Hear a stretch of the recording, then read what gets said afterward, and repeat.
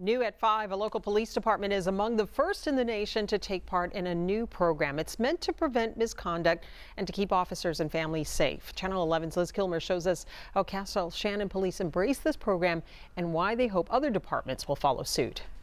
Here in Castle Shannon, the police department has always told community members, if you see something, say something. And now, police officers here, they've underwent training to make sure they're following that same rule when it comes to matters among one another. We find it's going to be very valuable. I think that this is going to be the next big thing in law enforcement. Castle Shannon Police Chief Ken Truver is talking about a training program called ABLE, standing for Active Bystandership for Law Enforcement. Active bystandership is simply intervening when it's appropriate to do so. It's a concept that can be applied to many fields, but can be particularly useful for police who face high-risk situations and a lot of responsibility. Lisa Kurtz is the director of the program at Georgetown University, who says interest in this type of intervention training was really spurred in the wake of George Floyd's death. The idea is to empower and to authorize every law enforcement officer to intervene with their colleagues when they see potential harm occurring.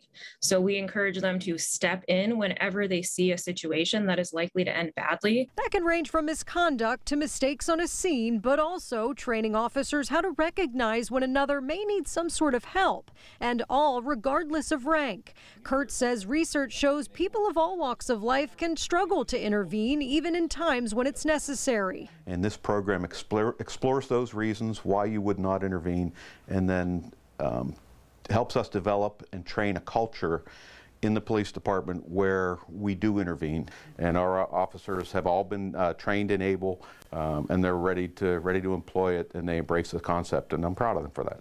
The chief says they're the first department in Western PA to complete the training, which is entirely free. Georgetown first trained someone within the police department, in Castle Shannon's case, this lieutenant, who then trains the rest of the force.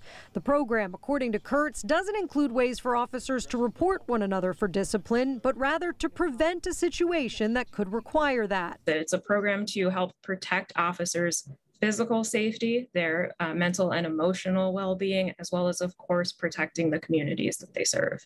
And the chief hopes spreading the word about ABLE will encourage other police departments to take the training as well. He's even willing to offer up his lieutenant to help out. Back to you.